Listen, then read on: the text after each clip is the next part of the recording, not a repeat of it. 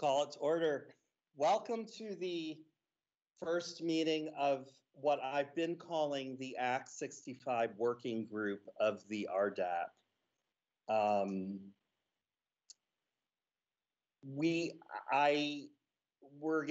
This is another one of those, we're gonna work it out. It's gonna be a little rocky, and we unfortunately here do not have the wonderful monitor that we had in White River Junction that felt so Star Trek. So we're going to be a little less polished.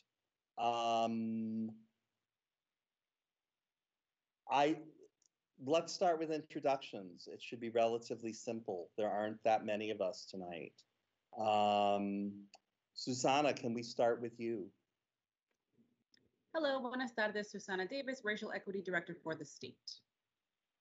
Thank you. Monica.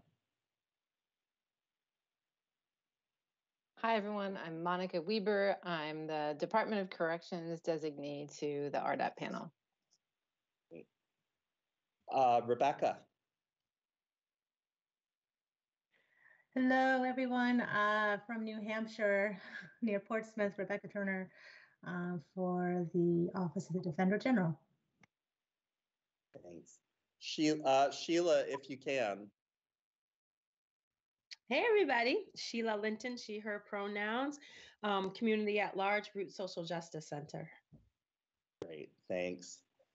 802-505-9147, which I think is Robin. It is, now that everyone in the world knows my home phone number. But yes, it is Robin. I'm sorry. No, Eitan, that was not at you. That was, it occurred to me that I just appear as this phone number that now everyone knows in all of these meetings. But yes, it's me from Crime Research. Hello, everybody. Great. And then 802-3, I don't know, it keeps moving. 342-2468. Yeah, just Chris Loris from Crime Research Group joining you from O'Hare International Airport. Oh, aren't you lucky? Oh, scare. Yep, that's it. Great. Okay, Karen? Hi, everyone. Karen Gannett from Crime Research Group. Ian. Ian Morris, I'm Eitan Summer Systems. Great. Curtis. Curtis Reed. Ooh, can you shut your?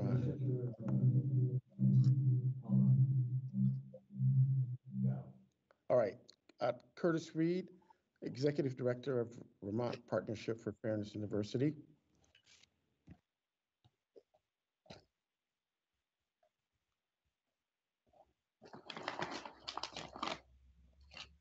Jessica. Hi, everyone. Jessica Brown, Vermont Law School. Okay. David. Hi, everybody. David Scher, Assistant Attorney General representing the AG's office. Great. I'm Eitan Nasreddin Longo, he, him pronouns. I'm the chair of the panel. As far as announcements go, I sort of followed what we did last summer. And if you remember, for the working group, which last summer was a subcommittee, I don't know if that's an advancement or not. I did not make agenda for every week. I didn't do it tonight. I just felt like if we could be a little less formal, we might benefit from that. I do have stuff in my head, and I thought we could go from there. I will put that in front of you. What I was hoping was we could start off with a discussion of the links to the toolkit for centering racial diversity. in data integration processes. Get some thoughts down on that. You may have them, you may not, you may need more time. Rebecca brought that to my attention, and I'm grateful to her. I feel it felt very much like when Chief Stevens brought his document, if you recall, for our report in 2019 to us, and that really gave us a lot of ways to not reinvent the wheel, and I feel like this does as well. So I thought it would be worth our taking a look at it, since we really don't have time to reinvent wheels, and get some feedback from folks. Then I want to turn it over to Rebecca, because she's had some really good thoughts about it. With luck, I will be able to share my screen, which will be part of what Rebecca's doing. I'm going to share my screen. I know that seems really boring to you all. I've never done this, so I'm a little apprehensive. And then we do need to revisit, and we'll likely have to revisit many times during the course of the summer, the idea of the placement of this bureau. So those are the three things I really want to get done. I feel like that's a great start. And after that, next week, we'll be ready to certainly meet with the whole panel. Any objections, any comments? Okay, seeing none. Hold forth on the document from the AISP, oh God, I can't remember. It's a really good acronym.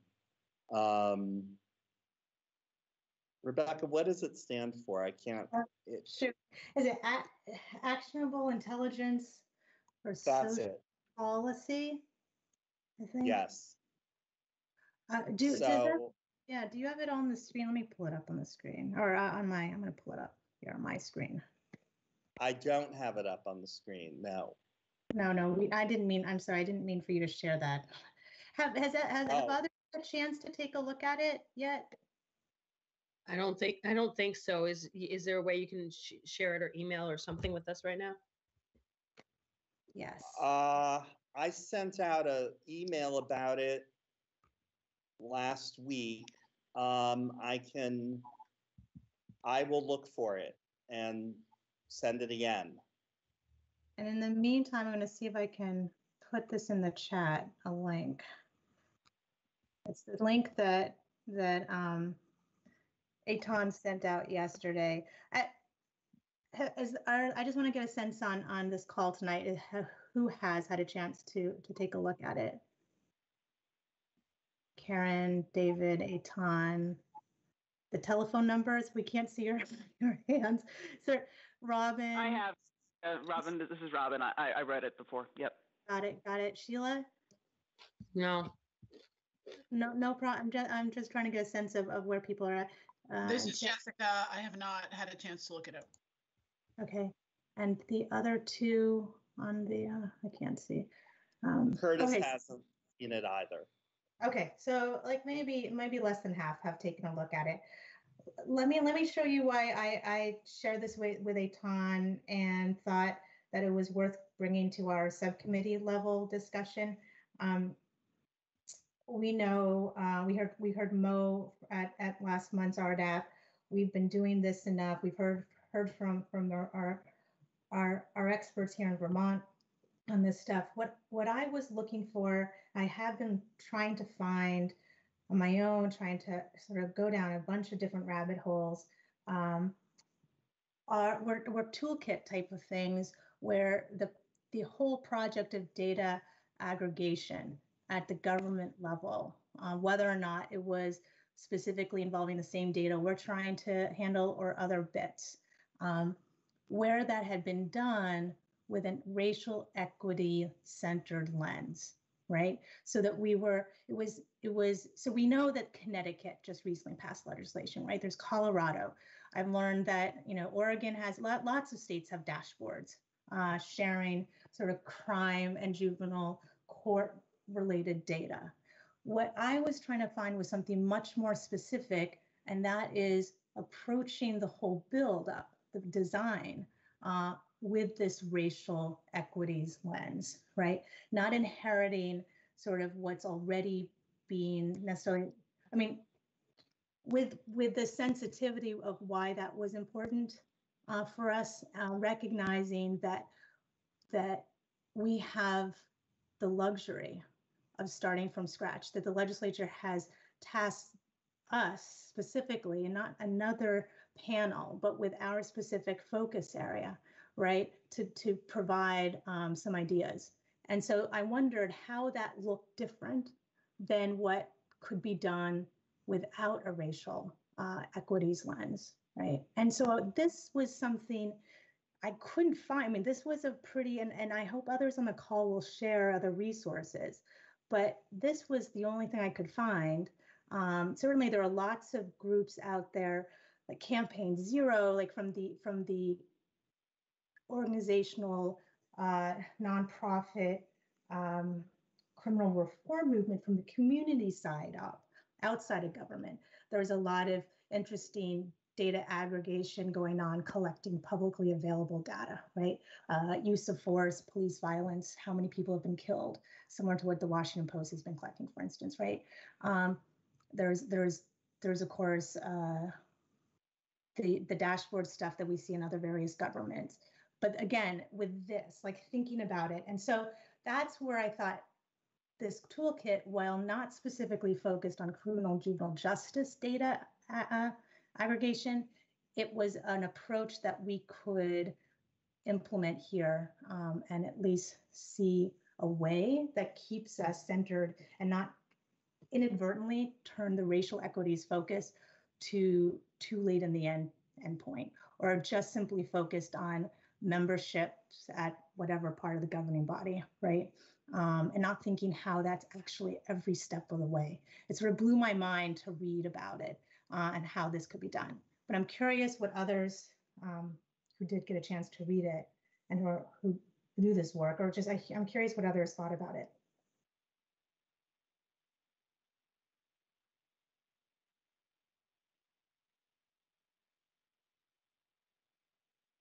Frankly, I was refreshed. It just felt, it felt like it was the right attitude. It felt like it was the right focus. And I think part of why I was refreshed and renewed was back to the same metaphor. Oh God, we don't have to reinvent the wheel. Here are people whose rhetoric looks extraordinarily trustworthy that we can look at and rely upon, in fact. We've done the research.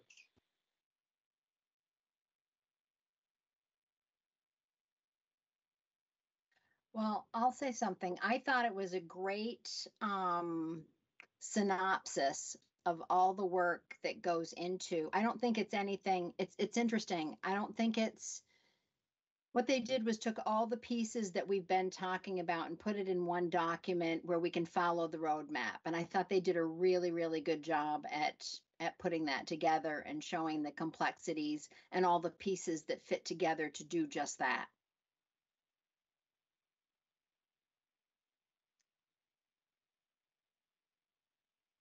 Others? We're going to revisit this.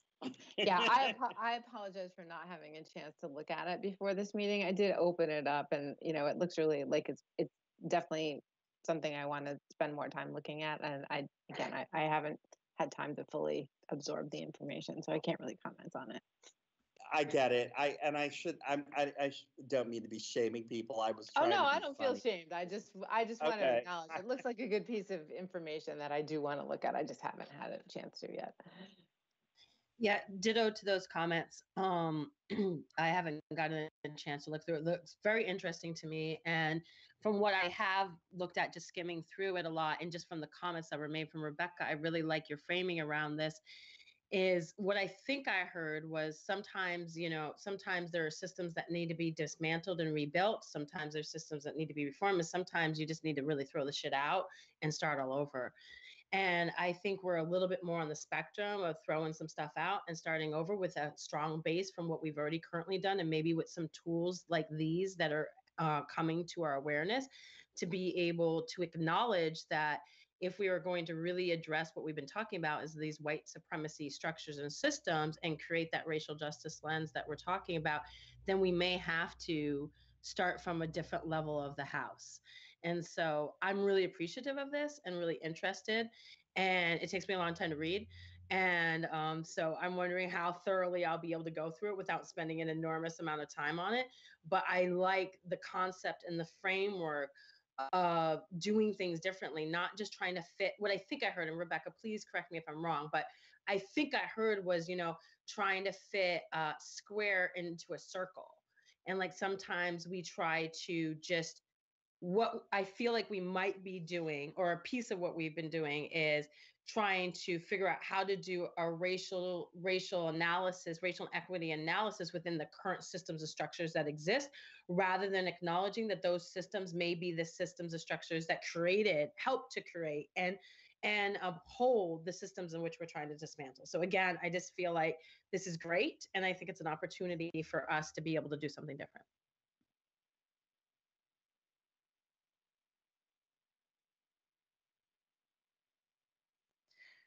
Eitan, I wonder if it would be helpful for just 5 minutes, do a rough sketch of sort of a little bit of a slightly deeper dive of what are the underlying principles, and because that just does segue into sort of, because I like what you said, that it was familiar, right? That it was familiar in the sense of all the stuff we've been talking about over the many months that we've been conceptualizing this in bits and pieces, how the discussion went last session, in terms of what was critical, where the push and pull were, what were the concerns, all of this, like that it pulls all of these thoughts together. And so I thought,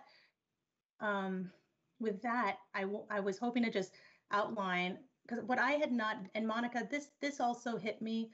You've been really good about sort of having us be careful with our terminology in terms of data collection, right? Data access, like this really set out a sense of, and it was Wiki, who I don't think is here with us tonight, who talked about Not yet. Not yet. Yeah, he talked about how quantitative data standing alone can't be expected to tell the story, right? That we need qualitative stories to explain it. And also what hit me home that we haven't really stressed much yet was this central need to make sure we protect the people whose data this is about, right? Like, and again, I know that's come up in various ways. Judge Grierson has brought it up in terms of privacy, what's confidential, DCF, like this has come up. I think CRG has talked about the Vermont access laws, right, and public and private. This really brings it, though, centering it to, let's remember who we're talking about specifically. We're talking about Black and Brown and other historically marginalized communities whose data, these are the people whose lives are being captured. How are we using that data responsibly to make sure we don't further cause harm, right? So it was interesting to sort of bring back, again, like the full circle of identifying the questions that we want answered versus the sort of open-ended. For me, a nightmare situation would be building essentially a big data government surveillance tool, right? So how to make sure we're not aggregating data that can be used to further harm the very people we're trying to improve their lives and also prevent further inequities, right? So I thought it was a great summary of it. But again, the data life cycle that they talk about in the introduction, I'm looking at page 4. There's the planning stage, which I think really is us right now. It's a little bit daunting to read the 3 pages they summarize of how much is involved in the planning. We're trying to shove some version of it by November 1 for the legislature. But that was a useful perspective. Then there's thinking about data collection, data access. Then there's the algorithms and statistical tools used to handle once you get all the data. Then there's the actual data analysis. And then there's the reporting and dissemination of that analysis. And so it's an interesting feedback loop all the way. Of course, what's then done upon dissemination. And the point there was not just dissemination to policymakers, right, legislators, but to the community, that there was this circle of constant trust building built in of ways for people with lived experience, people from historically marginalized communities, where they can provide input so that there is transparency and accountability, but also trust that this won't be used against them and to actually improve people's lives. And I thought that's where these steps of the racial equities lens through each of those data, the life cycle of data was interesting and useful. You dig deeper to see how they suggest doing that. So I think I'll stop with that, Eitan. If others want to share thoughts, other thoughts. Curtis has something. Sure. So one of the, you got it? Okay. So one of the things I think about a lot around data collection is whose data? And are we from the outside collecting data for the sake of our own intellectual curiosity? And to what extent does community level data that's collected by community members, how do we validate that level of data collection and analysis? So it's not just this committee or some government entity or nonprofit entity that sees as an opportunity to collect data from the people, but rather, how do we encourage our communities to collect, analyze, and share data that they generate on their own?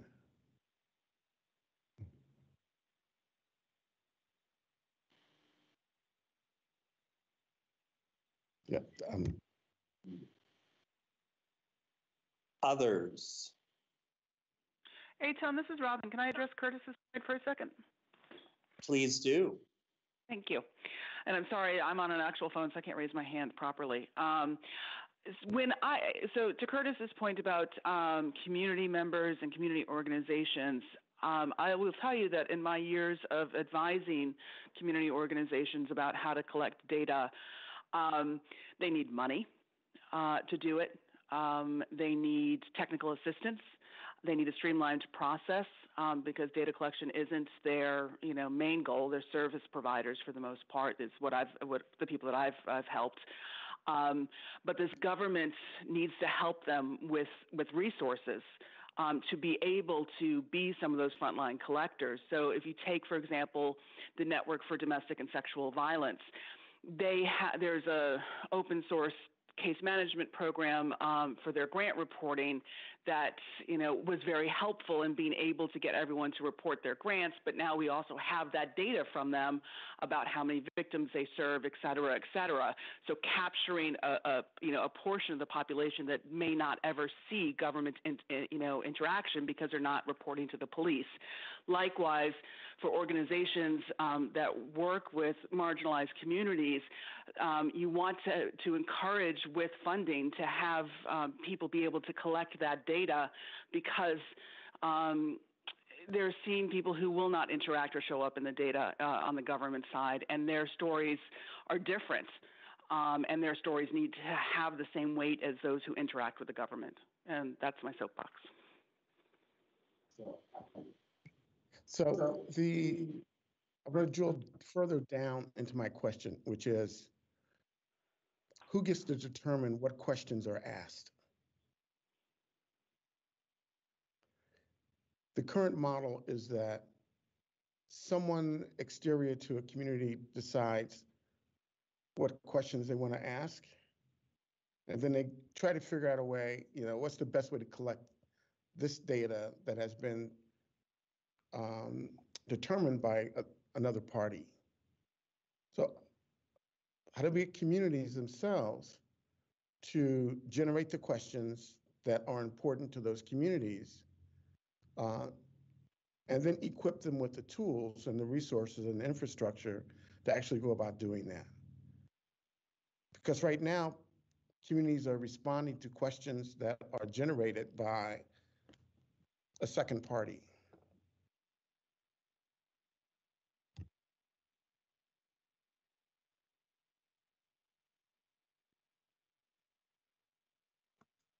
Hey, Ton, I have a thought.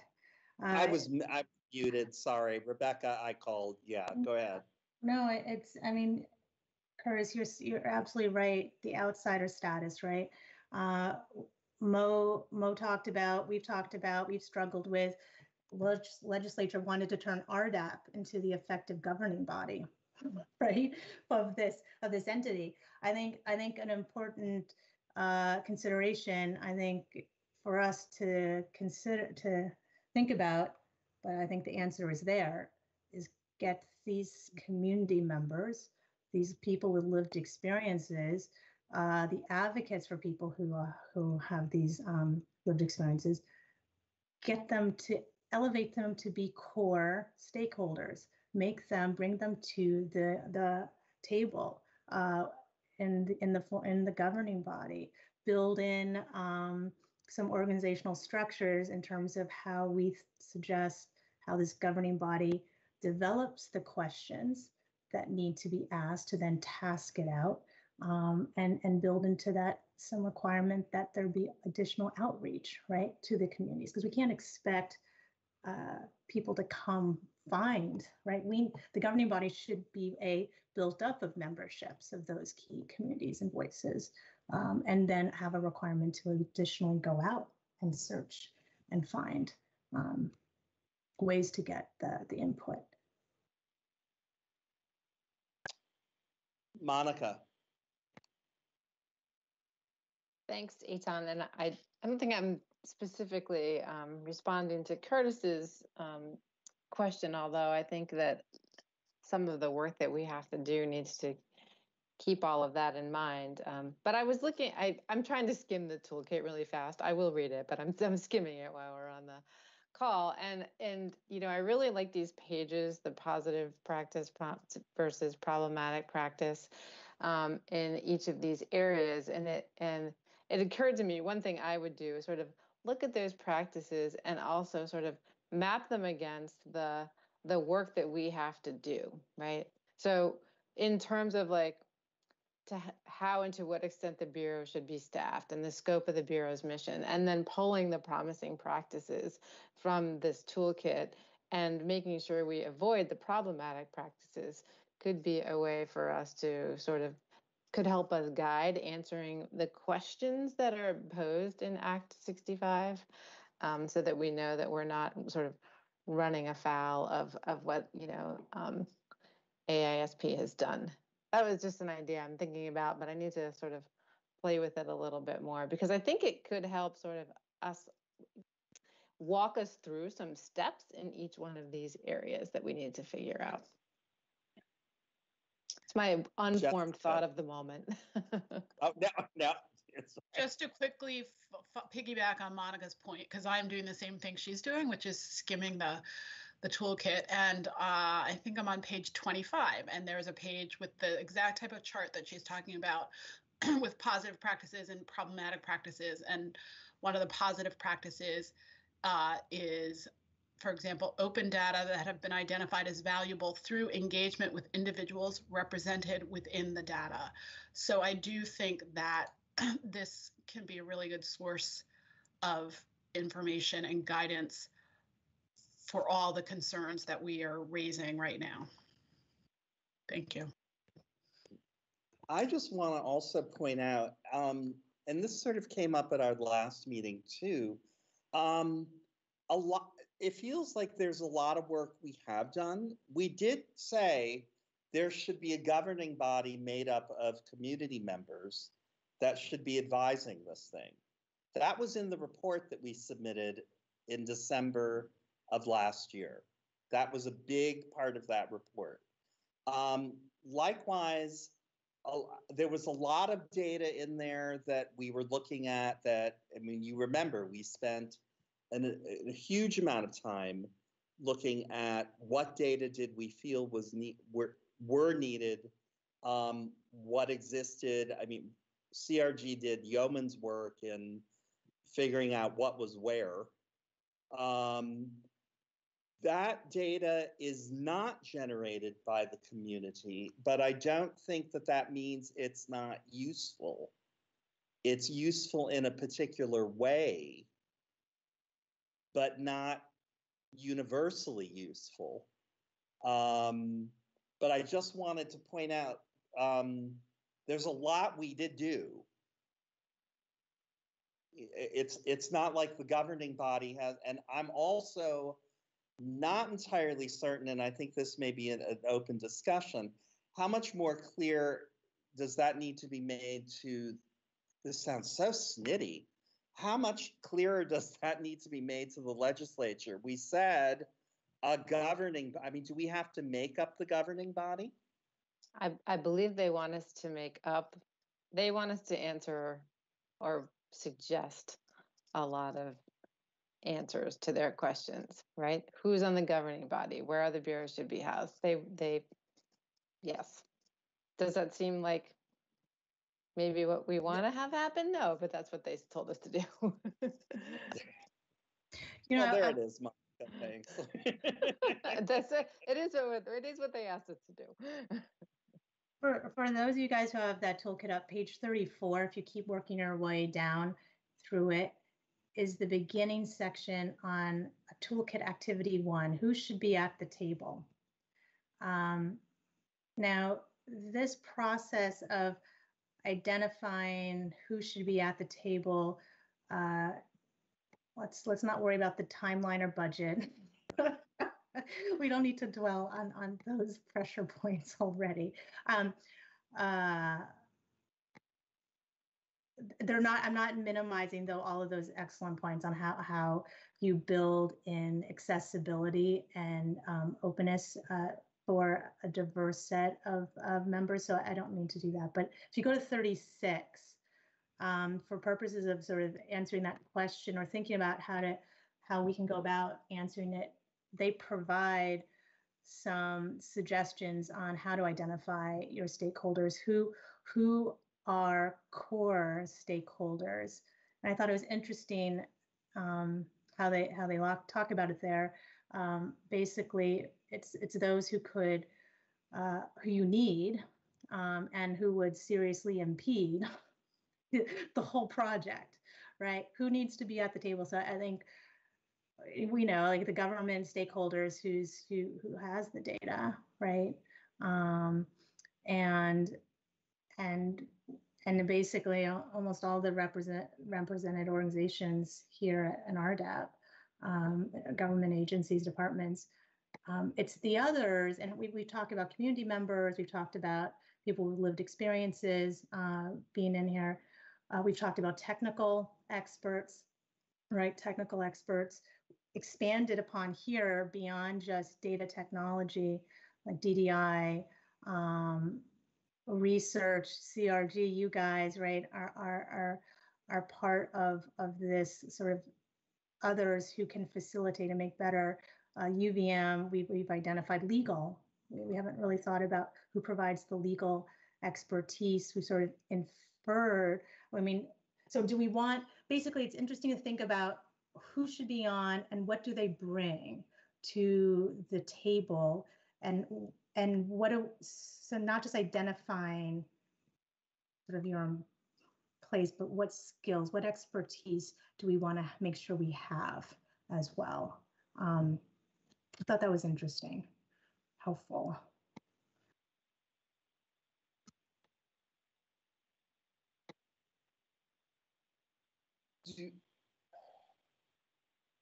Rebecca, do you want me to attempt to put up the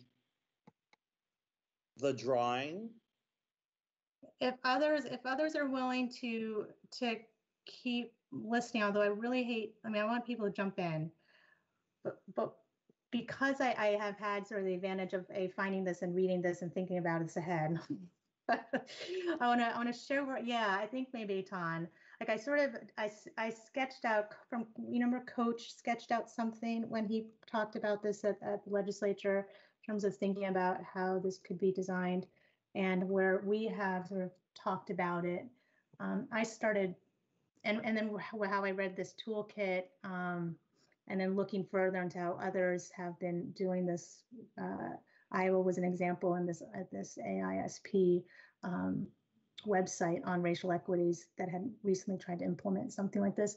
So I've been trying to sort of pull things together to do a diagram, and that's what Eitan's talking about. I think, yeah, I'm happy to sort of to walk through with people. I don't think it's anything radical. I think you guys will think it's pretty familiar. Sort of how again, grounding us with some way to conceptualize moving forward, and maybe thinking about how we want to break down steps and dive deeper into the details. But Eitan, do you have? I do. I'm doing the best I can, which of course means nothing. I clicked that little upright arrow next to leave, and I've got the purple circle of death going around in a circle. And it doesn't seem to be sharing anything. I'm trying to see if I can share, but I'm not seeing how I can share from here. Well, I can share, actually. You can share? I think so. Let me see. That's more than I can do. All right, let me see if I can pull this up. God forbid Microsoft should make something easy to use. Share content.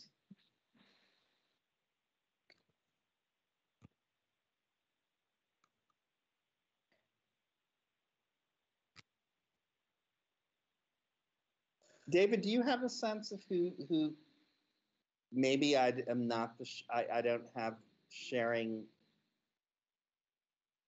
ability? Annoyingly, sometimes, I think I got it. Rebecca has sharing ability. It's okay. I had like 50 plus screens up. Okay, so so this was, again, I wish we could have a placeholder, what we want to call it. But remember, there was this thinking of there would be a director, an executive director, and 2 staff people, I think, data experts. So that is conceptualized here in this center circle. I forget, someone named it the Bureau. That sounds very federal. Eric Fitzpatrick did that. Yeah, right. I was like, it's a statute, but whatever. We can change the name. But I think here, being part of hearing them, that he threw it in. It's a placeholder. I didn't get the sense, maybe others would disagree, but that was locked in. So that's that. But instead of it being, I mean, in a way, it's the hub, right? But it takes its direction from the governing board. So it's not the one deciding which questions to ask. It's not the ones asking which government agencies to ask, right? Like, this is coming from what the governing board decides to do is the question to be asked. And then who should be on the governing board was that separate question we were sort of diving into. What I did here was separate. We've only talked about a single governing board. And I know there have also been concerns both in the legislature, how, like, why just build this for criminal juvenile justice and race? Can't the same issue and need is being identified in health and education, like, and Evans brought this up, like, whatever we design, we should do something to scale up. Here's an example of a scale up. You set up a governing board based on the subject area that you're trying to be aggregating data on. So let's not give short shrift. They're very different, the 2 systems, right? We talk about how we never spend enough time on the juvenile justice side of the house, right? It sort of gets short shrift, but that's an easy fix. We elevate it. There are different stakeholders, overlapping related but specific needs, right? So why not have a separate governing board related to juvenile justice? Why not have a separate governing board for the criminal justice folks? I don't know. Again, hey, Rebecca, could you email that to Robin, because she's on the phone and can't see this? Oh, shoot. Yes. I'm sorry, Robin. Hey, Ton, do you still have that copy that you can send her so I can keep talking? I don't think I can. Yes. And you can send it to sorry about that. else on this call. Thanks. Thanks. And then there's this circle, which you guys can see, and not everyone. Sorry, Robin. Where it's including smaller circles of all of the agencies, departments, which would be the data holders who have the data that would need to be provided to be collected, to be then analyzed and then reported out. And so that instead of, I know we've seen mappings of it where we pull them all out, right? But let's like group that group as like the place where the data is coming from. And in a way, even though there's one arrow going towards back to the division, because they're sending out the data, in a way, that's where these two groups will be like interacting with each other to make sure that the data exchange, the sharing satisfies legal requirements and also the needs of the actual data that we want to collect, right? So there's that back and forth there. Then we talked about who's doing the analysis, who's doing the applying the algorithms, right? Who's going to actually put all the stuff together and get the quantitative. I guess that's a lot of different parts, but that's where I started thinking of where the role of CRG, UVM, others, right, who we can bring in to sort of, again, be the experts to do it. There is sort of then some transparency built in, maybe checks and balances, right? Like how many different entities within that separate outside analytical circle, something where whatever is decided is appropriate there satisfies, again, sort of this overarching need for transparency, accountability, and looping back, confirming that the core principles of what's guiding all of this are being met. And so that was a start. It's not, it's just some, I don't know what others think. Alternatives. I like that it's scalable. I'm going to stop the show. Oh, okay. So we can see each other, or do you want me to keep this up? It's up to you, or the board, or whoever we are. We're the working group, right? Isn't that working what we are? Group, right? We're the yes. working group. Rebecca, I think that like structure makes sense. I think one of the fundamental questions that still isn't answered, and maybe that's where we need to, we obviously need to have a question, is where does that division, as you named it, live? And on one hand, the way it's kind of set up, it's almost like it's its own, organization unto itself with different sort of advisory panels. But I don't know if you thought any more about that, or because I think that is one of the things we have to answer in our report. Right. No, and to me that's like incorporating. Remember Pepper collecting all of our thoughts. Is Pepper on this call? I thought I saw him briefly. I saw his face there. I know. I saw that Pepper's face. Right. That's the Secretary of State's, auditors, right. Or ideas and others, independent, just an independent entity. And then of course, Susanna, within your office was also a suggestion. I have thought a lot about it. I don't know where others are on this question. I think fundamentally, let's forget where within government we should settle on, do we want government, or do we want something within government or outside? If it's within government, where should it be? Should it presumably executive branch if it's government? But then, so. And I think that part of the one thing that may help us, and I think your chart visualize that, is the separation between the actual aggregation and collecting of the data, although I understand sort of from other conversations that we still need to be pretty mindful about that in terms of how it's done, and the analysis piece. and who has access to the data and analyzing it. And I feel like that's something interesting that we should continue to explore, because I think it could help us land a little bit more easily on where a division that aggregates what's going to be primarily, in this case, government data is housed. Government's going to have to be involved in some way. So what's the best way for us to do that? I remember there was a time about 8 weeks ago where I was sort of accessing my inner Rosa Luxemburg, and I was like, smash the state. This should be completely outside of it, and, you know, go anarchy. And I was having a really great moment. And then I thought, but I work for the government, and I had a moment of, and who's going to sign the requisition for a computer?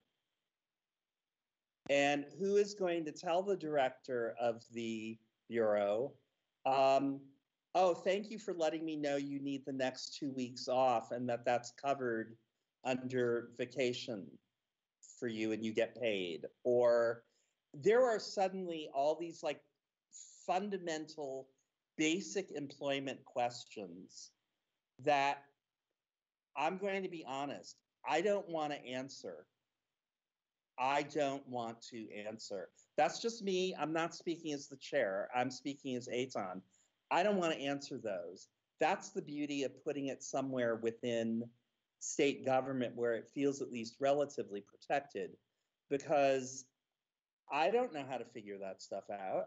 Requisitioning a computer, I don't know. I go to Staples. Fill out a form and give it to your IT manager. A what? I mean, yeah, right. I mean, you know, and there's just something, I think that has to be balanced here is, I mean, it's funny on one level, but on a real level, it's time, it's labor. And the whole idea of making it diffuse, though, there are moments when I just want to like get a small nuclear weapon and bring it to Montpelier. I shouldn't be admitting that, but the reality is that all that diffuseness actually facilitates, when it's working well, acquisitioning a computer, making sure there are data sharing agreements. All of that stuff is already taken care of. And so I'm just throwing that out there too, that it's something to bear in mind, I think. Something that that has been shared with me is also having a strong arm ability to have the data collection happen, right? That we make sure that whoever is charged with running that division is someone who can essentially order, require these various government departments and agencies to comply, right? We've talked about building in sort of consequences for individual departments and agencies if they don't provide the data, and that's always possible for sure. But I too, like I'm for what it's worth, and I'm curious to hear what others think, more and more settled that wherever and whoever is a new government entity or not, that it should be within state government and within the executive branch. One more thought before I want to hear others, but I had a random encounter with the Secretary of State, Jim Condos, at the dump yesterday. We were at the garbage in Montpelier, and I asked him if he was aware that we had been recommending the Secretary of State as a possible placeholder place for this, and he had a few immediate thoughts, reactions. The conception of what work is involved, how much data aggregation necessarily requires that the entity has significant infrastructure. And he also said, because he neither committed or rejected the idea, right? That was not, I mean, that isn't the point. He also put on my radar two people that we should consider talking with. Tanya, oh, I forget her name, from head of archives, and then the deputy, and I'm forgetting his name. But also put on my radar, I didn't realize that the legislature had tasked the Secretary of State to start collecting new data on a new law that passed this session related to BIPOC business owners. So they are right now trying to design a similar new data collection point on how to do this. So I thought, oh gosh, here we have, I think we're all siloed in our projects, a potential piece for some of that.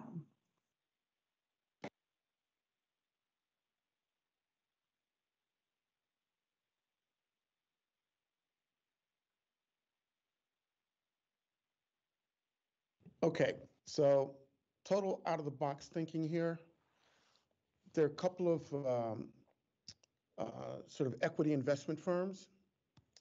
I think we could move this idea into the private sector, and getting a couple of Vermont equity firms that would underwrite all of this and make the pitch that it happens for over a period of 15 years, that they underwrite the cost of this massive data infrastructure. So anyway, that's my 2 cents. Doesn't need to be government, but if we go outside of government, we're gonna need big bucks, and some of Vermont's equity management firms can do this with, it'll be a drop in the bucket in terms of their net worth.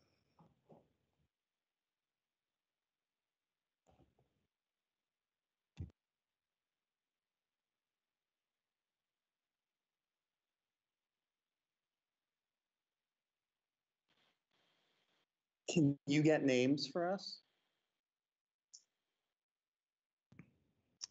Sure, I'll send you some names, but yes. I would, I'm just trying to, sorry, hello everyone, my name is Weiche.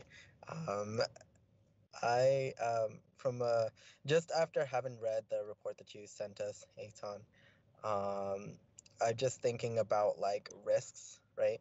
And I think wherever we decide to put it, there are risks. So I just want to think about what is the risk of putting this in the hands of a private firm. And I'm automatically thinking it's like we are giving individual data for a private firm to aggregate for us. And I think about, what the private industry has done with data in our individual data, right? I think about a Cambridge Analytica. That is a lot bigger scale, right? It's not an equity firm. It's like it's a different, thing. But just really thinking about what it means for us as a government group to hand over our citizen data over to the private industry. Yeah. Right, and the model assumes that that the structure is such that it opens us up for the exploitation of data. But if this entity is governed by community members and managed by community members, there's much less chance of the kind of nefarious activities to go on. It's it's a, I don't want to say pie in the sky idea, but it is one way to pull this out of the politicization of data when it's in the hands of government.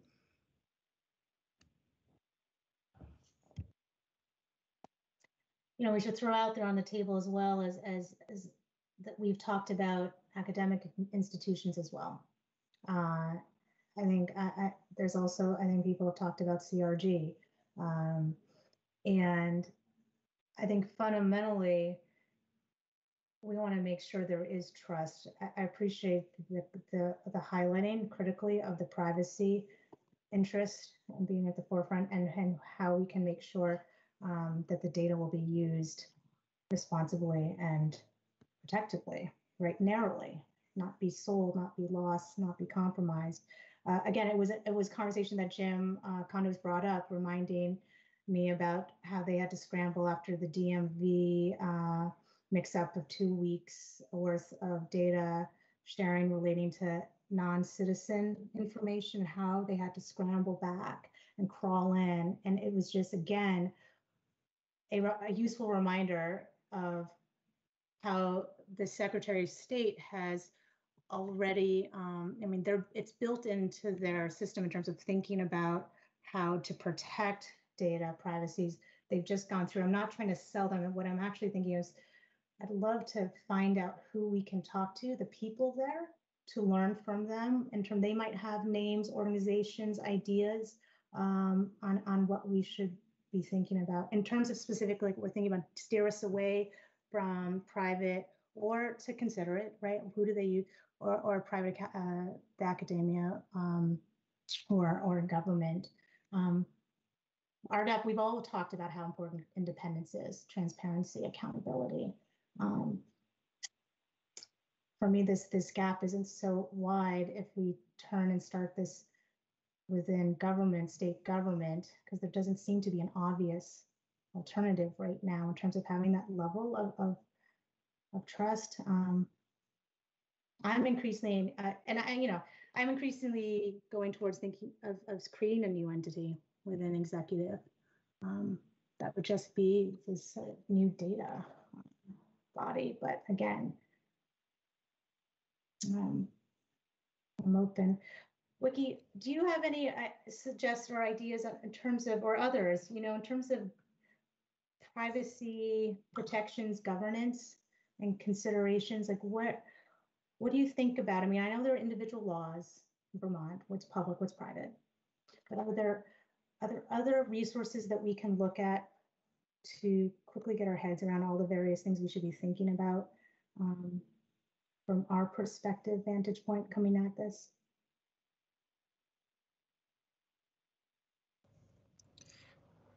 I think in my own opinion, I have sort of several responses to that. I think one, privacy laws and data governance, that's like, God, that's a can of worms. And it's different for every industry. I am not an expert in government operations. I've done data governance in healthcare, but not in government operations, so I can't speak on that. But I'm sure that we can bring in an expert to talk about that a little bit. My other response to this is, when I've seen successful sort of data analytics houses, I've seen them embedded within the IT department, specifically because when we talk about data, we have to talk a lot about availability of technological resources. We need to talk about what's the word I'm looking for here? Conformance, like, because we're not going to be the only people that are going to be asking for data. So we need a central place in the government where we can be able to pull. It's like, oh, they've already laid out this foundation, so we can build this on top of it. And we need that type of that specific type of governance. We need to be able to have. We can't be siloed, or we're going to spend years and years and years building things that we never end up using. I also do really think about really housing this in a place where it's not governed. It's the people that it's supposed to be changing, that it's not being housed under them, right? Like we can't be like, hey, I'm just this is out of my brain. Police department, we need you to be accountable. Here's data, and like govern the data so you can be accountable, because then all of a sudden it's oh, let me tailor that data so it's showing that we're accountable.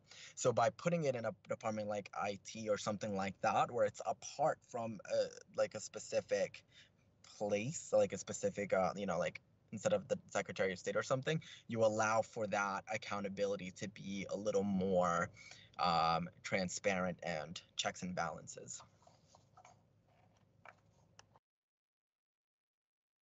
And Witchy, I know you joined us fairly recently. I just wanted to let you know, and I'm not sure, I think everybody else knows, that Robin, who's on the phone here with us now, is really an expert in Vermont criminal justice data. We have our hands on a lot of data in the state, so we really, and we have contracts with the state. So just so you know that, there are people here that have a handle on that data. And as this is Robin, I'll say I totally agreed with everything that Witchy said. And would add also, and Eitan did send me the diagram. I would, in the circle that actually you have CRG and UVM, I would add others that we don't know who they are yet. And I just want to point out that research dollars and access to data is as competitive and is tainted by the same white supremacy structures that exist, right? So UVM and we can compete. UVM has more resources, so they can do, some competitions better for research dollars. We, for example, just did our privacy certificates with the state, the attachment D, which is this horrible thing that we have to sign and have all our policies. It's a burden for a small organization.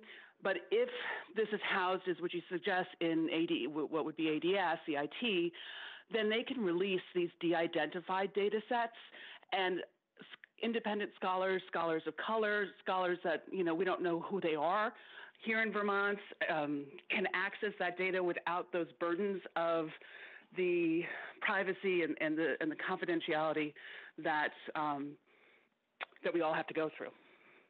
So I just want to point that out, that the analysis should also be centered in trying to encourage more voices and more scholars, and particularly scholars of color, to engage in the analysis and make it as easy as possible for them to do so. Robin, I know how much you hate repeating yourself. Yes. But I'm going to say, through this summer and fall, I think you should probably remind us of what you've just said, because it seems to me that that is the sort of thing that needs to go into draft legislation. And we are charged with that. Well, that's my suggestion. I don't know if you all agree with that, but that's just my suggestion. No, but you should keep repeating it, because we should keep thinking about that. That's important. I mean, if we're taking what Curtis said seriously, there are analysts who are not government actors. Surprisingly. I think that it's absolutely critical we think about how ADS fits in to this design. I will share that I am loath to default to ADS as the housing body for, again, what's called there the division.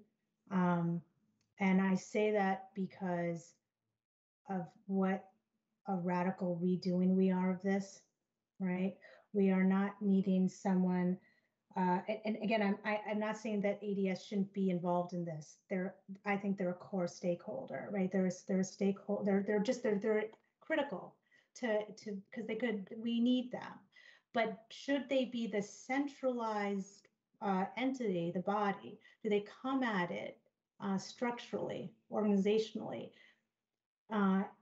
in the same way that we want and envision the organization of this division, right? It's so much bigger than the technical how-tos. And I mean that with all due respect of how complicated that is, right? And how much it is to protect and aggregate and ensure that the privacy protections. I don't minimize that. I do recognize that historically, they are not area expertise in law, in the criminal or juvenile court systems. They're not area expertise in racial justice issues generally, racial inequities issues generally, right?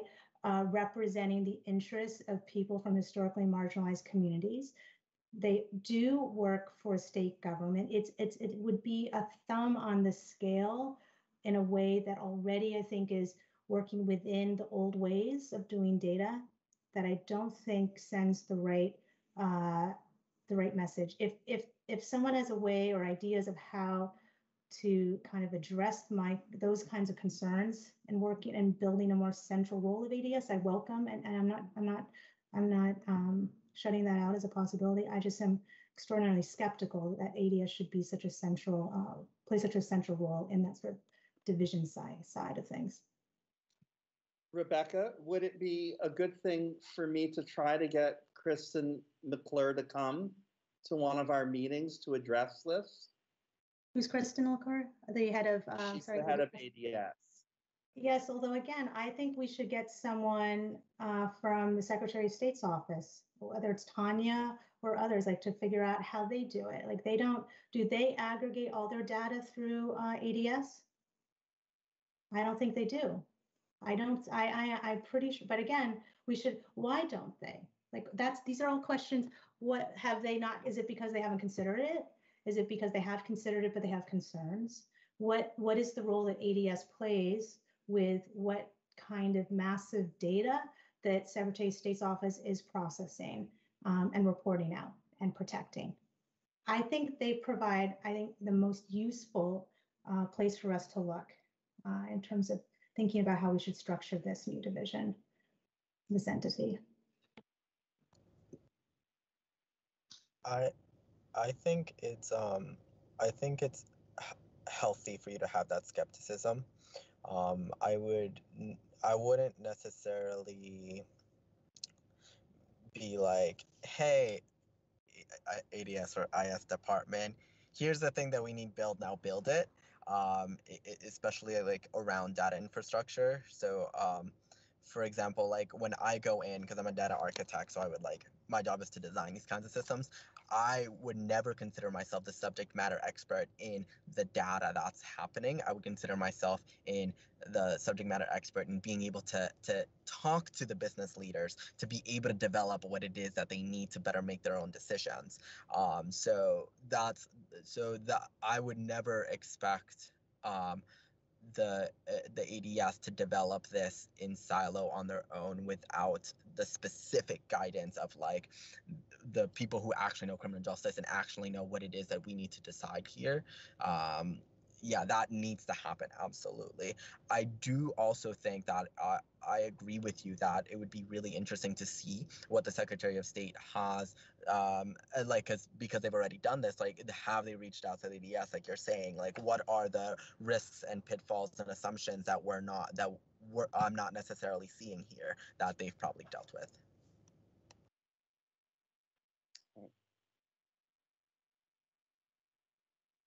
Anyone else?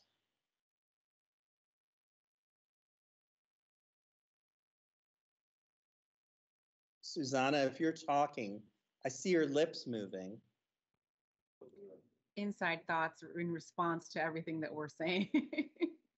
Actually, well, while we're here, I will say that I agree with a lot of what's being said.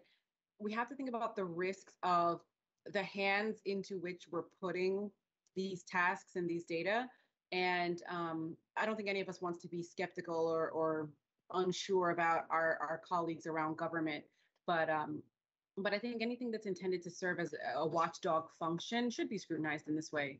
So so there's that. I also agree with the statement that this is going to require significant infrastructure. And if we're going to do this, let's do it correctly, because like Wichi said, we don't want to spend years building something that we end up not using because we say, well, it took us 3 years and it's not even serving all of the needs that we need it to. That said, I'm not certain where it should sit. I know you all have been having this conversation for a long time now, and I don't really know that there's a clean answer for it. It feels more stable, especially economically, to put it in the executive branch, because it's there, it's visible, it must be budgeted for, etc. And yet again, do we ask people to govern themselves and the data against which they're measured. So I just did a lot of talking. I don't have any answers, but it's all kind of churning in my mind what you all are saying.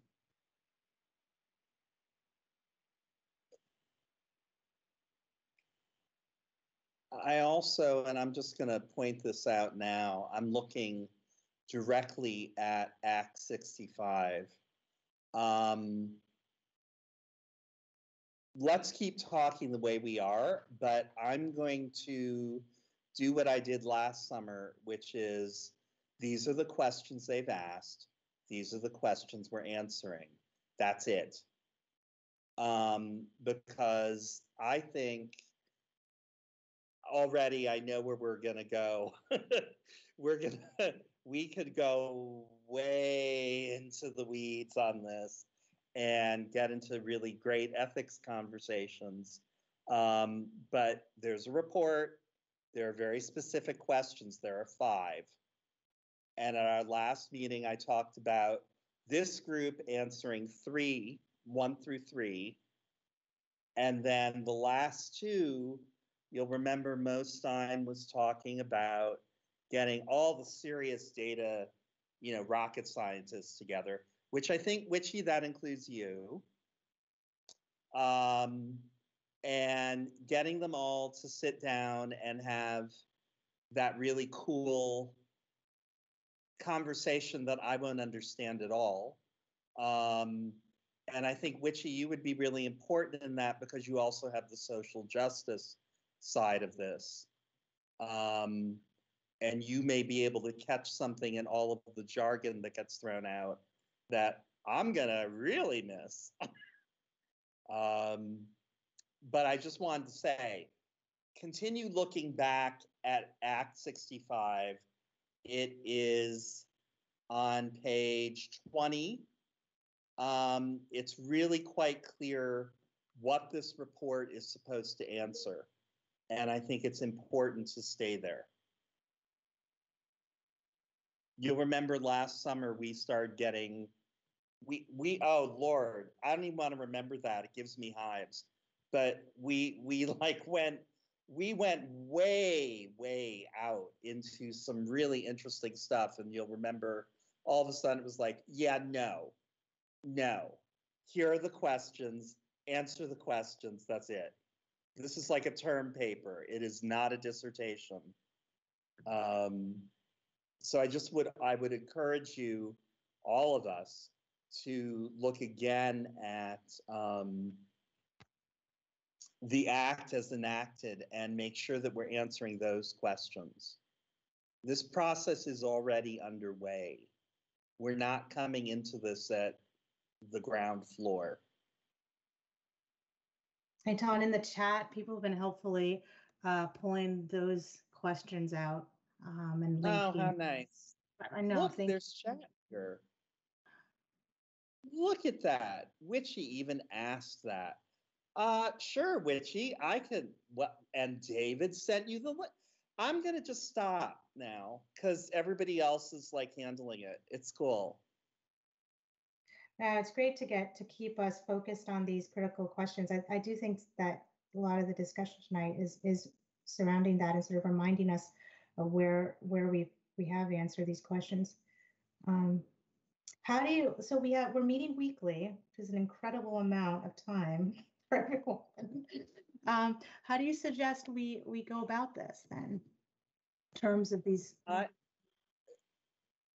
Personally, I think everyone should look at the report that we put out, that we should get a good handle on, and I can resend that out tomorrow morning. I can look for it again and send it out and ask that people look at it between now and next Monday. And I would recommend that it be looked at with these questions that are in the chat in mind. Certainly the first 3, which is what we were talking about, this group answering how the Bureau should conduct data collection analysis. That was something you'll remember. This was sort of awkward moment when Coach put this in, and you'll remember that, because we were all sitting here going, we threw this to you all. You're the lawmakers. We're not experts on this. We told you this needed to be done. That was our job. We said this needs to happen. And it somehow is magically back in part of Act 65 a year later, how the Bureau should conduct data collection analysis. The only difference is we actually are working with experts now who can take a stab at answering that. I have no idea how long that will take. Similarly, question 5, the best methods for the Bureau to enforce its data collection and analysis responsibilities. That's something that Tyler Allen has been asking. That is something that Chief Stevens has been asking since God was young.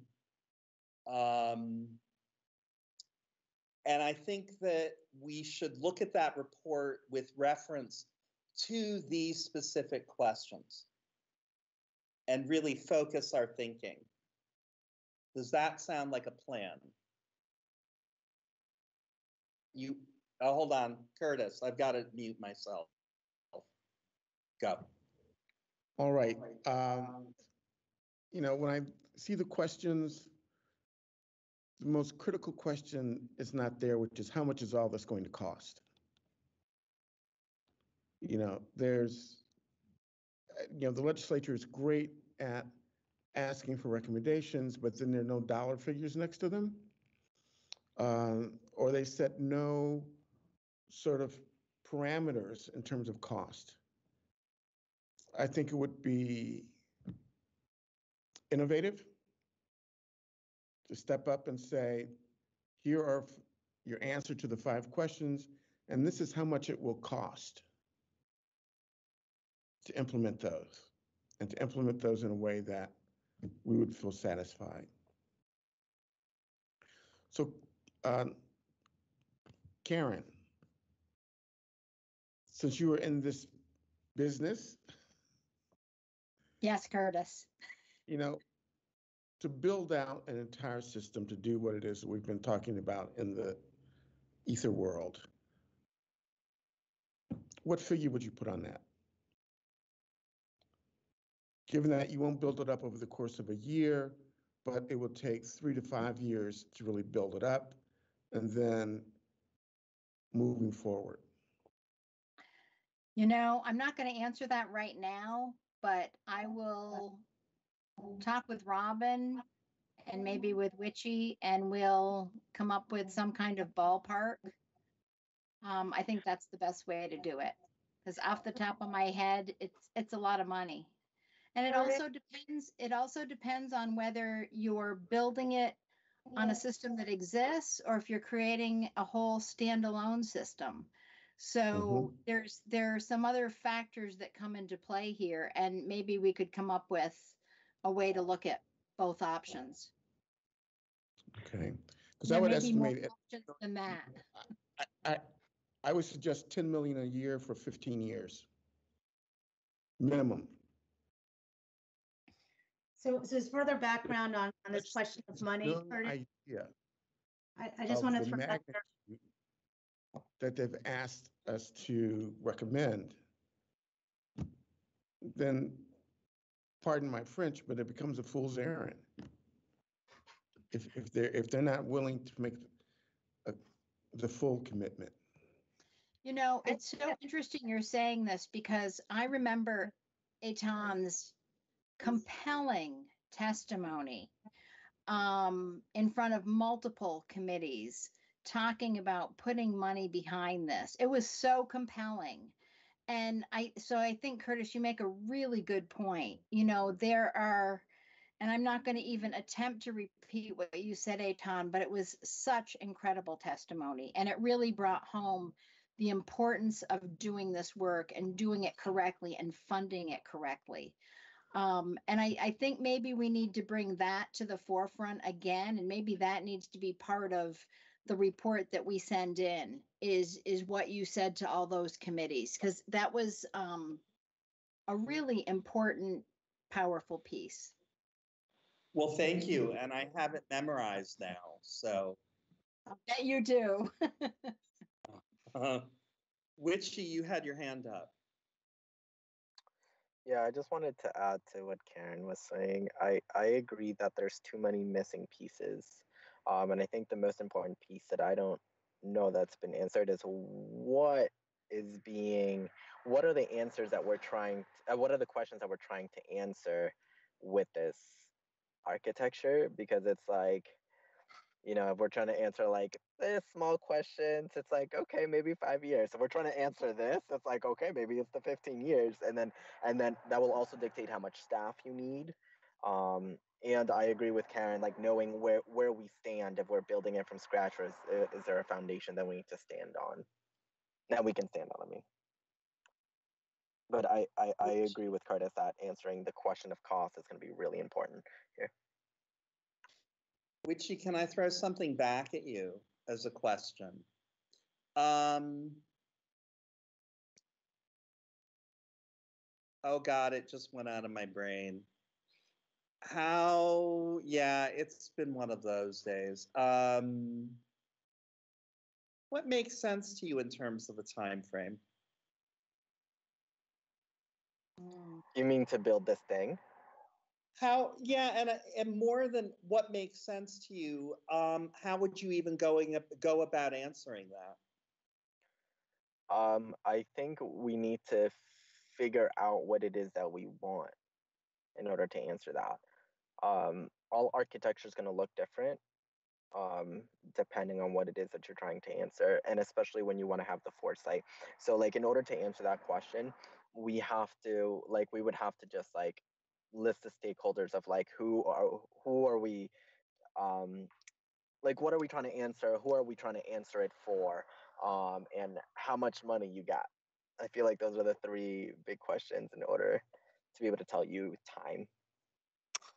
What would you do if I see you, Rebecca? Let me just finish this because Lord knows it'll disappear in a second. What would you do if those questions were something that were diachronic in terms of their nature? In other words, something that's answered over time that may look one way in April and the answers may look very different in December, because that's kind of more reality than anything else we've been discussing. I'm going to be like brutally honest with you. That is scope creep, and that will make make the project fail. That's sort of like my hard opinion on that. It's like it takes time to develop these things. So like we want to know. I think what's important is like it's important to recognize that we don't know what we want in the future. And that's okay. We need to make some guesses, but it's okay not to know.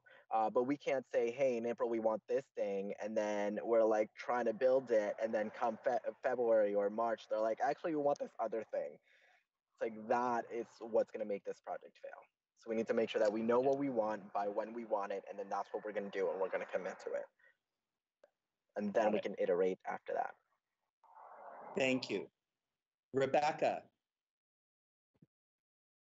I wanted to highlight that in our other report, we identified various discretionary decision-making points throughout these two systems, criminal and juvenile justice, as the collection questions we wanted to have answered. And then within that huge, massive number of points identified, we recognized that wasn't possibly something you could build and answer right away. And so we went within that and did a priority within. What's possible, what we may have to do this go around is narrow within that subgroup of previously identified priority. Again, we're not starting from ground zero here. We did so much work on this. And I like, Eitan, that you're centering us to go back to this report and go to the next level, right? So if this is something that the legislature has already indicated they're pre-approving, 1 exec, 2 staff, roughly speaking, right? And we can estimate what kind of budget that is. This AISP talked about the easier data, what's really hard data to go after, right? what's already publicly available, what's already there, what within like so this intersection point of where substantively, area-wise, policy-wise, we can maybe finesse that smaller group of high priority, and also learn within that group what's the easiest within. And then is it that after our experts we consult this summer, is the recommendation that we narrow in on 1, 2, 3, 4 questions that we want to ask, get that into our recommendation, right? And then build up, because you're right, like on one level, we want to build this right. We don't want the enormity of it to make this never get out of the gate. My understanding, again, though, deference to the experts here on how to do this, that we don't go out asking all these questions. Like, I just don't know how many, and what would be the best questions. Susanna, you've been very elusive. Sometimes your hand's up, sometimes it's down. Are you feeling it, or like not? Or I got intimidated when Witchy said scope creep, because what I was gonna say is 100% scope creep. So I took my hand down. This is something you all have already heard me say before, but I just cannot stop this nagging feeling that it will be it has been suggested that what we're talking about should be expanded to include more than race. And so I guess what I was going to say now to the group is, what responsibility, if any, do we have to consider building something that we believe can be adapted, scaled, expanded, et cetera, understanding we're the racial disparities panel, and that our obligation is to answer the narrow questions we were asked that are relevant to race, but with the understanding that we know how state government works. Someone's going to come to us and say, hey, what about this other thing? And I just wonder if what we end up proposing is too closed of a universe, or if it's cited too narrowly in a place. And I don't know, maybe that's not our problem and not our job, but just trying to plan for later. And nobody has to say anything if you don't want to about that. It's just what I've been thinking about. No, I actually been thinking about this. I have an idea. I've had an idea. I'm like ready to write this, in fact. I was like looking at Rebecca's drawing, which doesn't give me a migraine, unlike the one that's in our report last year. And I want to put in dotted line circles that all have arrows pointing to the Central Bureau, and say, and these are things that might happen later, that are going to be other things. So for those of you who were concerned, senators whose names I won't mention here, see, it's like Mr. Potato Head. You can just plug in things whenever you need to. And that will change over time, and we fully expect that it will. The only thing I wanted to also add, Susanna, is like, I appreciate your point in terms of too narrow of a focus on just race. But we have in our report, in terms of collection area that we wanted to collect, was demographics, and within that category we identified so much more. I can't remember everything we identified as something we wanted was beyond race, ethnicity, gender, age, class. I forget what else. Was the intersectionality points to really understand the full person, right? It's artificial to just collect on race. It's an incomplete picture, right? Mm-hmm. And so we recognize that in our last report. Maybe then this process of identifying, prioritizing which questions we want to answer should include what demographic collection points we want to answer, to confirm that again. Curtis has a point, and then we'll go to Witchy. Okay, so I am back on this idea. There's nearly $1 trillion under capital asset management in the state of Vermont.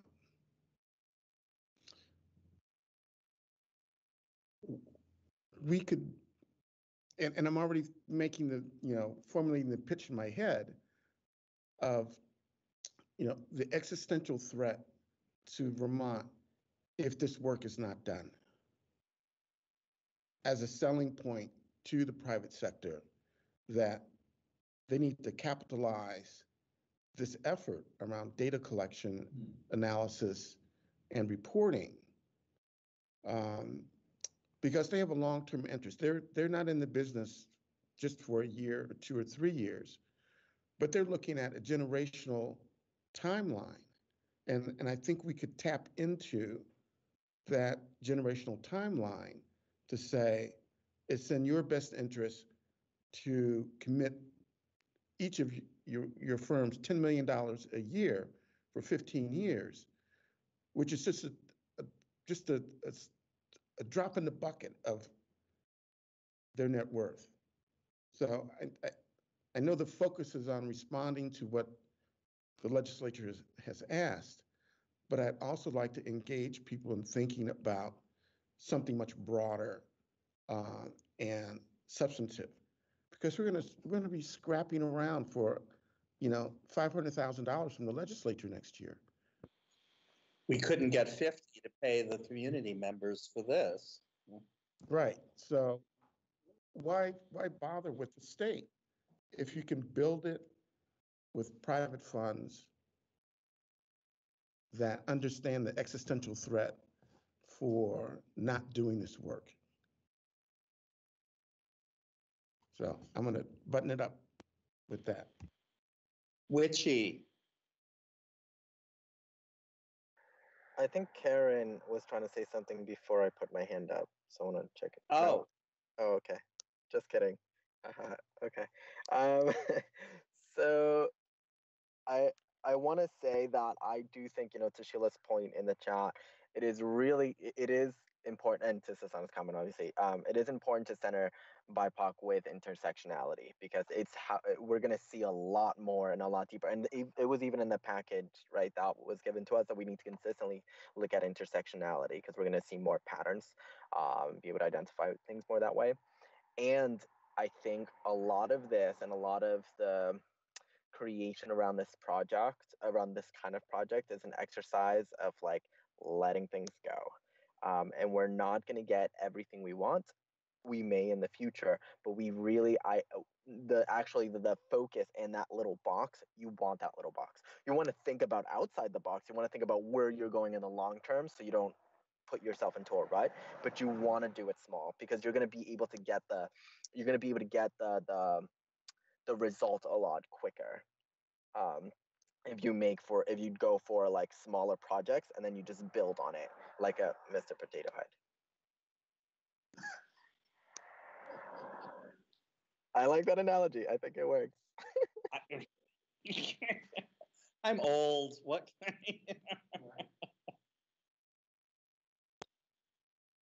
I'm hearing 3 things for next week. One is, Sheila, your hand was up and then it went away. Sorry, I was like, I don't know. I have trouble doing things. I was like, I'm in there. I'm not. I guess anyway. So I just want to thank you, Richie, for bringing my chats into this space.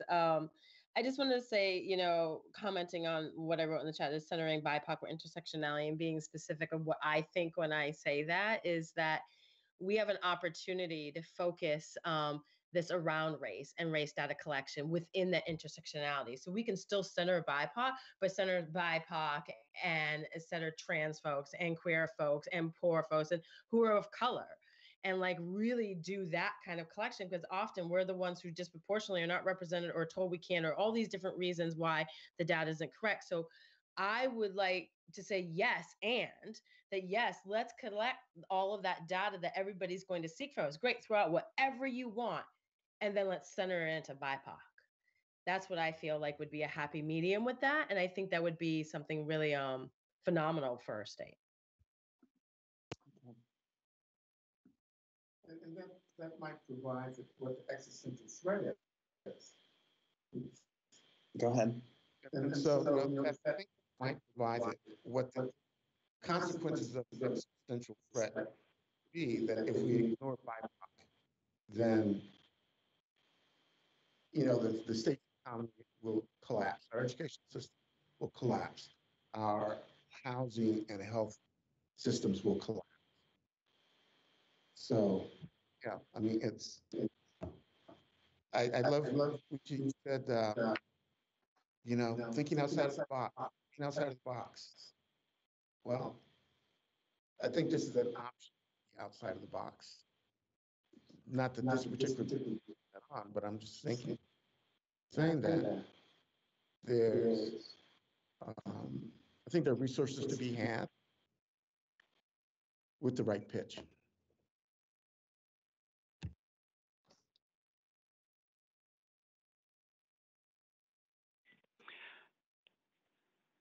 Hey, Tana, I have a comment if there's time. Go for it.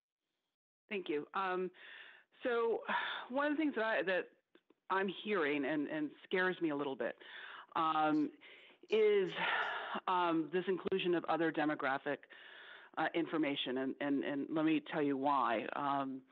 That I'm not sure how much we want our government collecting about people who are going through the criminal justice system. Like, who in government is going to ask, are you trans? And where in government is that going to stay? And what happens to it? And what if I don't want to answer that question? What if I want to pass, or I want the anonymity that I get for just, answering gender identity? Which again, I will then, go back to Curtis's earlier point of there are a lot of organizations like the Pride Center who would be a better source of information and a safer source of information that should be funded as well to collect the data that you want to make good public policy. So that's getting really scared that we're going to be collecting a lot of information within the criminal justice system about people to answer questions when maybe it's not the government that ought to be collecting that information. That's a great point, Robin. Thank you for that. Yeah. Sure.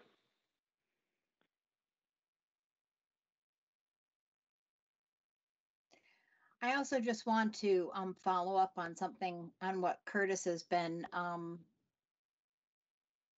encouraging us to look at. And I think that should stay on the table, because I think there's no way that the legislature is going to fund the enormity of what we're talking about right now. And there may be some additional thinking outside the box that needs to happen around what that looks like. But I think if we want this to move forward in the way we want it to move forward, I think at least keeping that conversation on the table around how this gets funded is a really important piece.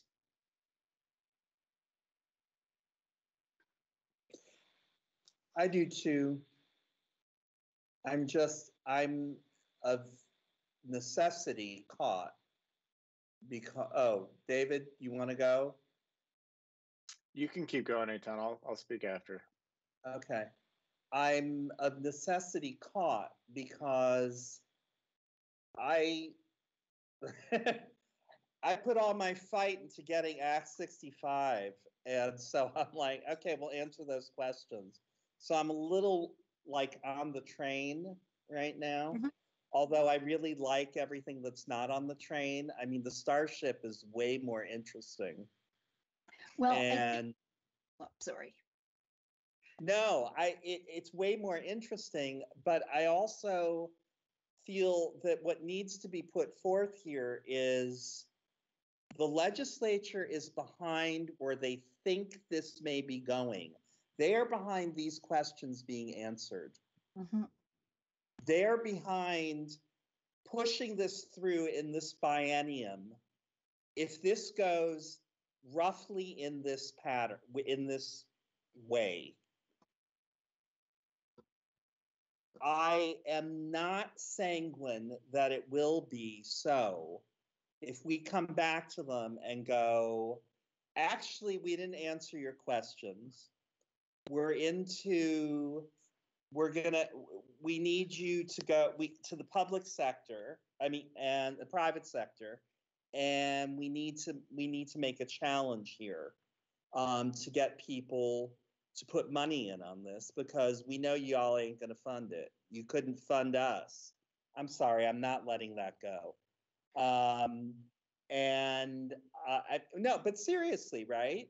$50,000 we asked for. This is a rounding error in a budget of $7 billion. This is, oh damn, let's go to Starbucks and get a latte. And they made an issue about it. So if that was an issue, I mean, we're going to be, I think one of the problems is, I found this as well when they were going through all these questions. This was like the right size this year. They could handle this. The minute it got any bigger, they like got nervous. And then we weren't having hearings, we were having discussions that were oddly taped on YouTube. So there were just all sorts of really strange things that happened when it got bigger. So I'm kind of caught right now because I really like the Starship model of like, you know, let's just go to the private sector and like throw it open. But I'm also really aware that the legislators are, there's a limit to what they're going to read.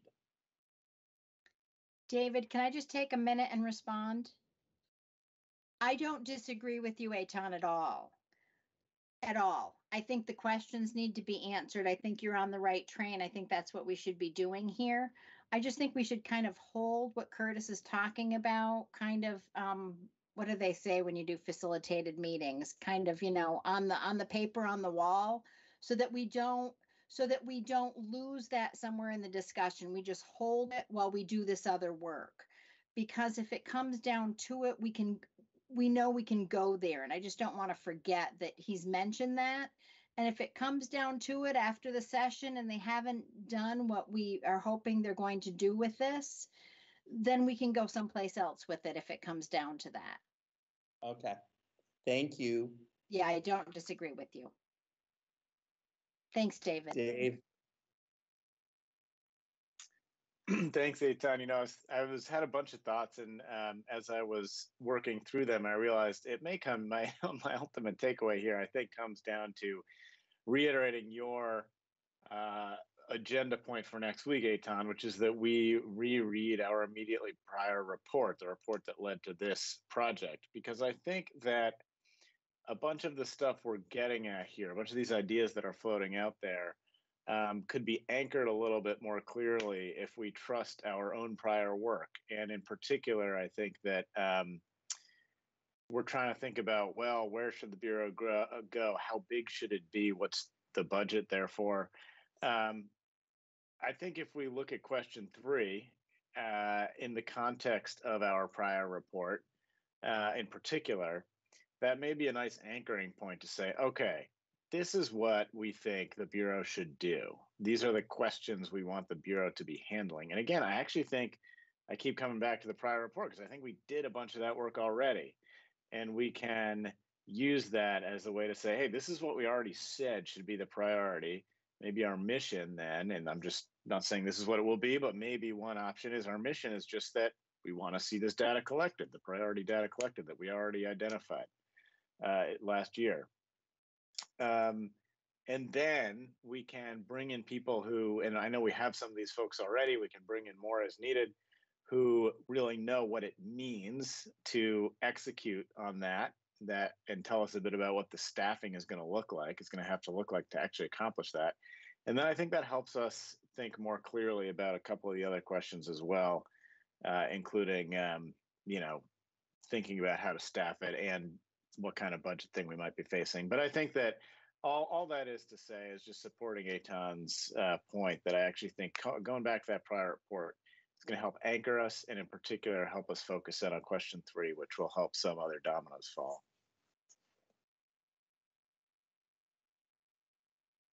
I'm muted. So what I will do, an action item, is tomorrow morning, don't hold me to a time, people, I will send out both the report from December of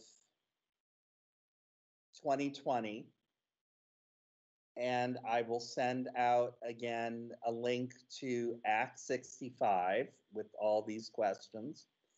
And I will resend the email that I sent earlier.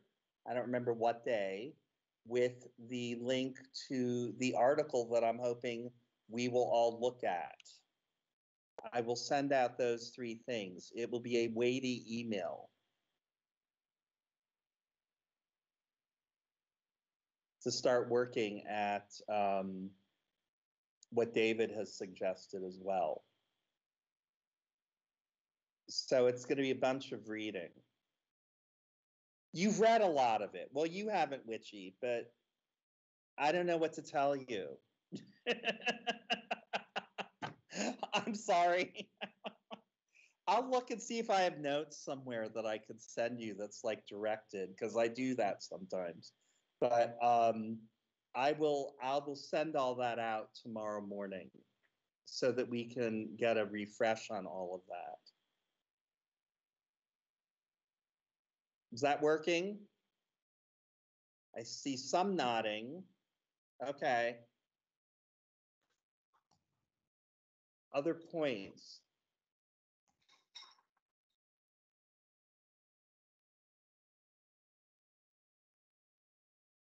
Jess, did you have your hand up? No, I was trying to turn my camera on so I could give a thumbs up in response to your last. Oh, okay. Okay.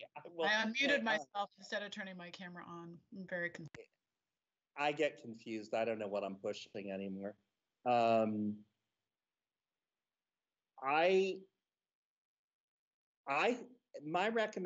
don't know. We have 9 minutes left. I feel like we should call it good with this. And I will send out. Could I just jump in? Because did others, Robin, thanks for sharing that speaker to the last week on Yes. What was the title? That she was great. I just wanted to make sure we didn't lose that thread before we get deeper. Like I didn't get there. Did others or you listen to it? Were there points that are relevant for where we are right now in terms of other things Eitan should be sending us? Was she illuminating? Eitan, so it's hard to say. Her history of crime stats, she gave a really great, grounding, I think, on the history of how administrative data has traditionally left out people, et cetera, et cetera.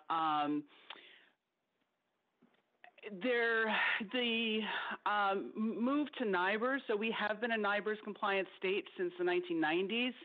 So a lot of what she was talking about was how crime rates are going to go up for a lot of the country because they're going from this one reporting system to the reporting system that we've always been using. So that wouldn't be a concern for us here. But Eitan, what did you think of her or her points or anyone else? I was rather persuaded by how it wasn't simple. There was a certain eloquence to how she wrapped up both the exclusionary process and data that's missing. And I was rather impressed by that. I don't know what I took from that in terms of an action point, but it was illustrative. Yeah. So Rebecca, I can send you the link. So it's up on their YouTube. It's up, and just to full disclosure here, Haymarket Books is not a conservative outlet. Let's just put it that way. They have a lot of good activists and activist scholars. So she's on their YouTube channel, so I can send the link out for that so you can watch it. And if people have specific questions about what her points were and how they apply to Vermont NIBRS, happy to answer that for anyone. Great, thanks. Yep. Yeah. Thanks, Robin. Yep. And Ian just posted that, actually. Okay. I didn't. Ian did. Oh, Ian. Yes, yeah, you said Ian. Ian just posted the YouTube link. So why Awesome. don't we've got some work to do. I will send that out in the morning. And otherwise, I'm going to just recommend that we close now. I think a lot's been thrown out. I think it's not thrown out like in the trash, but up in the air, which is good. And a good first meeting. And as I say, we'll send this stuff out. I think David has a good action item in suggesting that we take a look at these documents and then look specifically at question 3, what should be the scope of the Bureau's mission? The domino metaphor works, I think, that a lot of other things will fall into place. And yeah, Karen, we got to keep what Curtis put off. I mean, it needs to stay on the table because I will be honest, I was frightened by sitting in a hearing that was being taped on YouTube and senators were going, you know, I can't support this. It's just about criminal justice and juvenile justice. And I just sat there just feeling like a balloon someone had stuck a fork in, you know, like going, what the hell have I been doing? It's called the RDAP. I mean, actually the criminal and juvenile justice system, you know, advisory panel, and we didn't write about education and you're having an issue. Really? I mean, what the hell? And yet they vote. So I don't think I'm over that trauma yet. I'll work on that. My triggers are my own responsibility. I understand that. So I will send off all this lovely reading to you fine people at some point tomorrow morning after I've had my tea. And we will meet again next week. Thank you all very much for your time. I know this is inconvenient. I mean, to say that is just so stupid, but it is inconvenient. And I'm very grateful that you all can make the effort. I'm grateful I can make the effort. We'll get it done. We'll get it done. No matter how negative I get, just slap me. Oh, you can't. We're remote. Oh, well. Anyway. Curtis can. Curtis can. He's right there with you. So I will send things out in the morning and we'll go from there. All right. Good discussion, everybody. Yeah, thank you. Later. Bye. Bye-bye. Thank you. Bye. Bye.